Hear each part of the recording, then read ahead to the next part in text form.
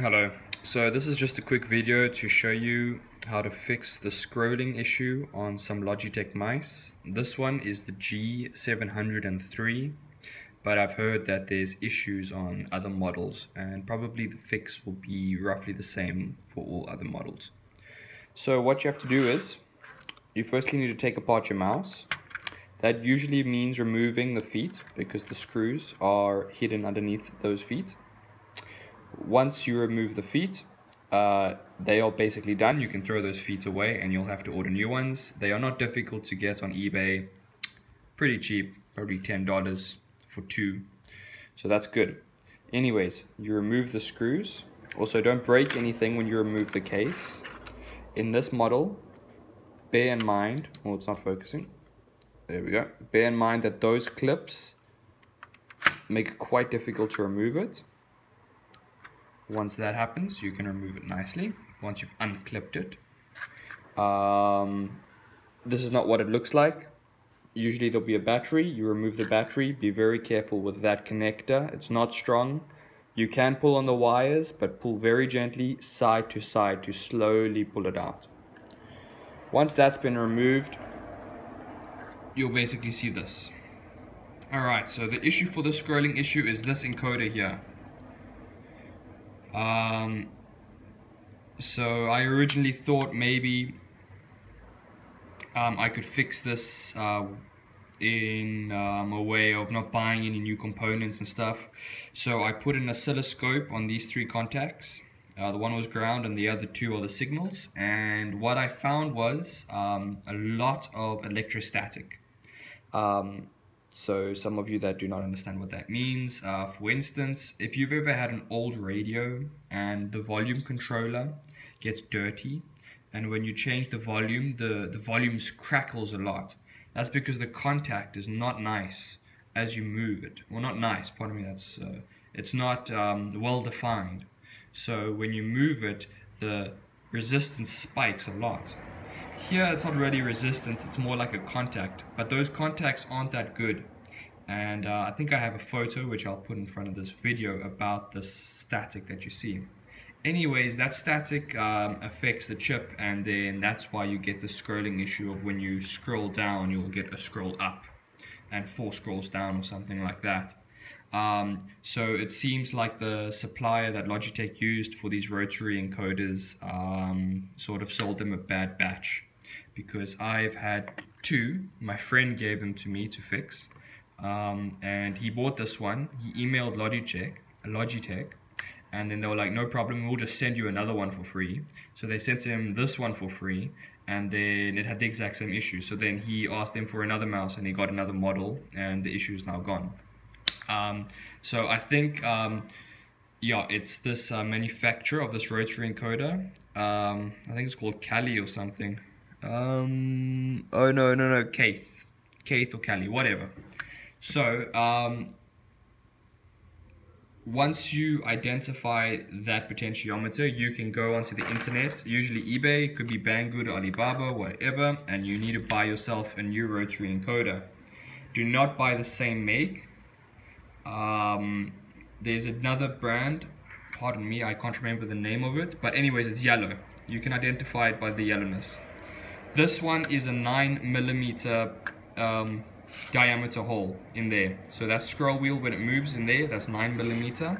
So you just buy the same one. Obviously look at the photos to see they match. Mine looked like they match, so I bought this one.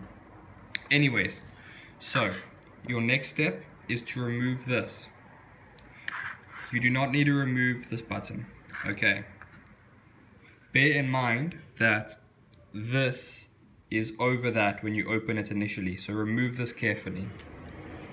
Then unscrew the 2 black screws you see there, and now the rotary encoder should just come off.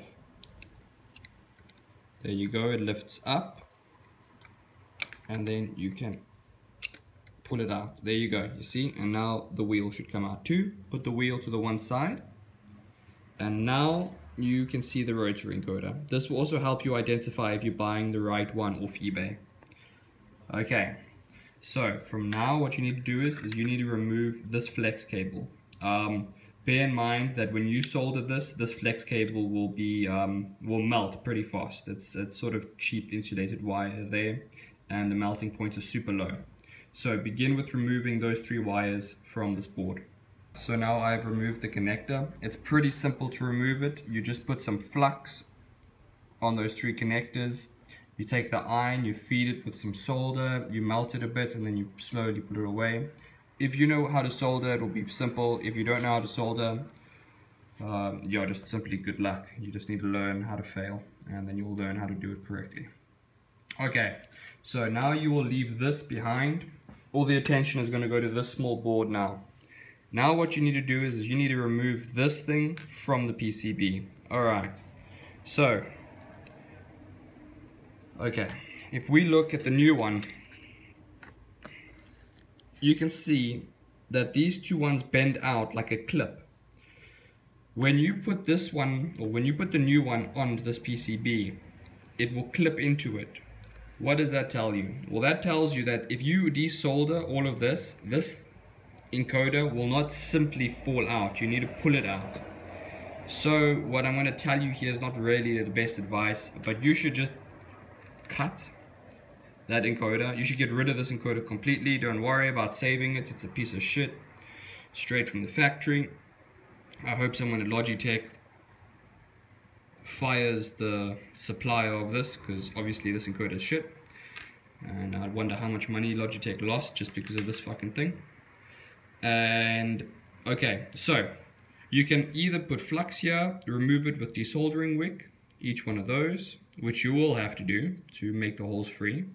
But you should first cut these 2 large connectors on the side. Be careful not to damage the PCB, because there is some tracks there. Pardon me if the video quality changed. I had to switch over to my iPad.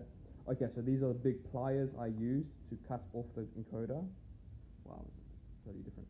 Alright, so there's the encoder that I broke off. I just cut it on the sides, like you can see over here. Oh my god, it's not focusing. There you go, you see I just cut it off. Be careful not to put too much mechanical stress on the PCB. If you break this PCB, your mouse is fucked. Okay, so that's done, and you can throw this away. This, not the PCB. Okay, so now what you're going to do is you're going to desolder all of those. Get rid of these small ones first, and then work on the big ones last.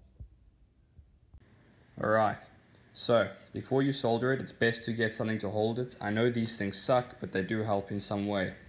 Okay, here's my flux. You're going to inject some flux onto these small ones. Then you're going to get your solder ready and your iron, and you're going to go one by one, and you're just going to let these fall out. These ones fall out, these big ones will not fall out. Alright, here you can see my iron. There, that just fell out over there, and there it's nice and clean. You can see the flux is still there. See, check it out. Alright, remember, do not put too much heat on this board. Okay, so now we need to look at those. Let's see if it will just take. Remember, it takes some time for it to heat up. There you go. Does it fall out? Let's see. Go from the bottom. Oh, there you go, it fell out. Nice. Let's do the next one. Will it fall out? Let's see. Let's see. Oh, there we go. Got it from the bottom. And it came out. That's fantastic. Alright, so that's how you do it. If you did not break the rotary encoder and you try remove these legs with the rotary encoder still attached, it's a hell of a mission and you'll just damage the board. Just cut the rotary encoder with the large sets of pliers. Do not damage the board when you cut that rotary encoder, and then you're just left with the pins that will fall out nicely if you put enough flux and solder. Alright. Remember, too much flux is not bad. It's the heat that kills everything. So now what I'll do is I'll put more flux there, and I'll get some desoldering wick. Here's some shitty Pro Kit desoldering wick, and I'll open those holes up so I can fit the new rotary encoder in. Okay, so now I've removed all the solder. If it decides to focus, you can see. There you go. You see those holes are perfectly open. No bullshit is going to prevent the new one from going in. And there's the used solder. You see, look how it sucked up all that solder. Getting this technique is not easy, and you really just have to fail and learn how not to do it, and you'll eventually learn how to do it. Remember, flux, solder, and also, for instance, if you're going to remove it like this, it won't work. You need to unwind the spool quite a bit like that. So it will basically look like that when you have it, when it's full on copper. And then you'll start there and you'll pull back slowly. And as you pull back slowly, it will absorb more and more solder. And then hopefully when you're done, all the solder will be gone and will be stuck on that. And you'll be left with something beautiful like this. Okay, so now the next step is to put the new rotary encoder on. Alright, I just also forgot to mention, you should also clean up these 3 holes because you'll be putting new wires on them. Also, ensure that you have some contact cleaner for the PCB.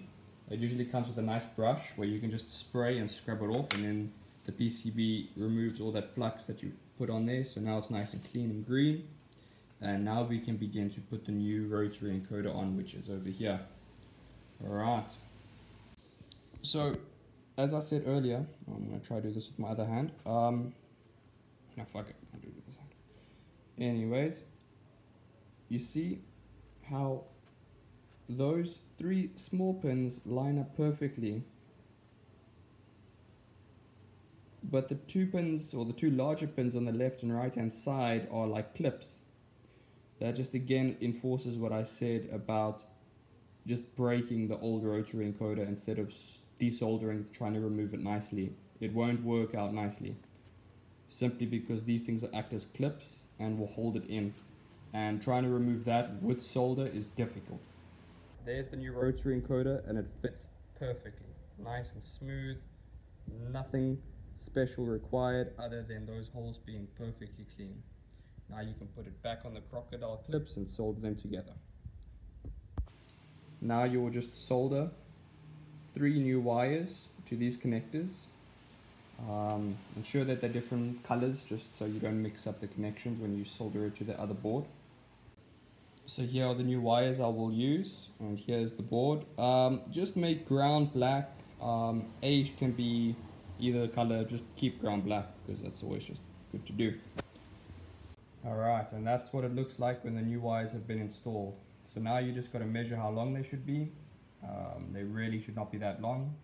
And how do you do that? Well, now this is where you get the other part of the mouse back. Here we go. And they should basically be the same length of this black wire that you'll be removing. So just make a little eye measurement there and then cut the wires. So there you go, I've made the connection. Those still might be a bit too long, not made the connection, I've cut the wires to length. So now the next thing is we should remove this main PCB to desolder this wire that we'll be taking out here.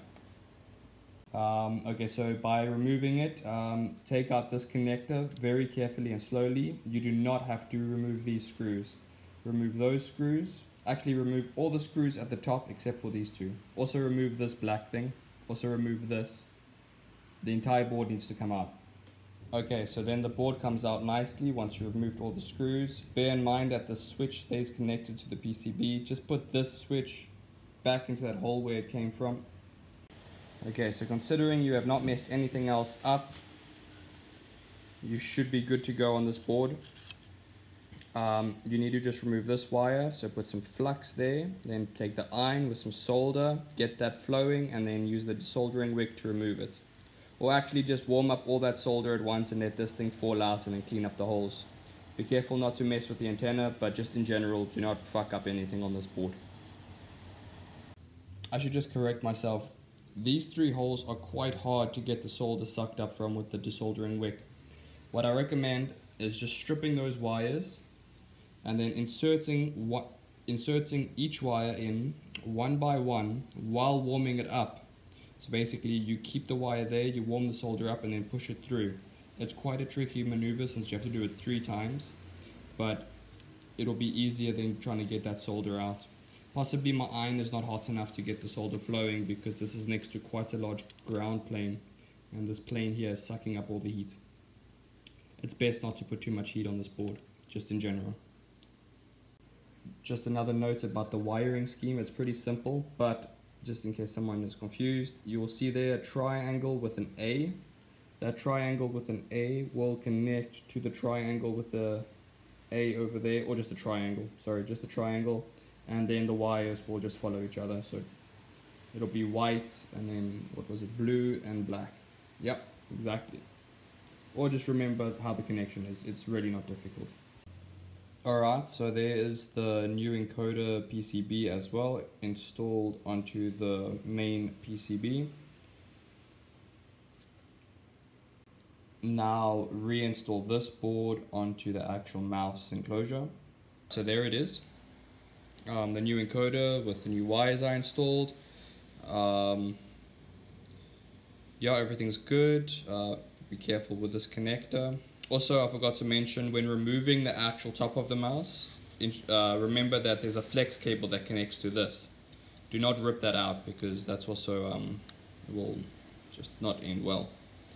Okay, so now I'll put the scroll wheel back and then tighten this board down. Alright, so there's the new wheel. Well, not the new wheel, the old wheel, but with the new encoder installed. Screws tightly down, not too tight, do not strip them. And there we go. It even feels nicer than the new one, than the previous ones. It's a little bit louder, so when you scroll you actually hear, but whatever, at least this one works instead of the piece of shit that the factory provided. And yeah, that works as well. So now install the battery, connect the battery, screw down the battery, and also put the cover over the wheel. Okay, so there's the mouse. Here, there you can see it's working. Let's scroll for the first time, and look at that. That's a perfect scroll right there. No bullshit going up, just going down. Okay, let's go up. Oh yeah, scrolling exactly the way it should be doing. Alright, also before you actually seal the mouse itself, just ensure that all these buttons work. Just to ensure that that flex cable, that blue flex cable there, is connected correctly. Okay, so now that the mouse is back together and we've declared that it is working correctly, we now need to stick the new pads onto the bottom of this mouse. So what you first should do is clean it up. You can see there's adhesive from the previous pads that we threw away. So you can use some label off, or you can just go straight to IPA. But I would use both. I do this one first to get the sticky residue off, and then this one just to make it like perfectly clean. So now that I've removed all the glue from there, it looks pretty clean. I can now put the new stickers on. So the stickers I bought from this company, I don't even know what company this was. I just found it on eBay, and then it came like this. I will obviously just put the link in the description. There they are, just for shows. Alright, and there are the new pads and a mouse that works correctly now. Thanks Logitech for selling broken fucking mice. Anyways, it's pretty good, runs smooth. I think you can peel off like another layer down there, but whatever. So there's one, there's another one, and there's my super old Logitech mouse. This is my favorite, but I think I'll stop using it now since it's, yeah bro, this thing has seen life. And I hope this helps somebody fix theirs or another Logitech mouse. So yeah, thanks for watching. Cheers.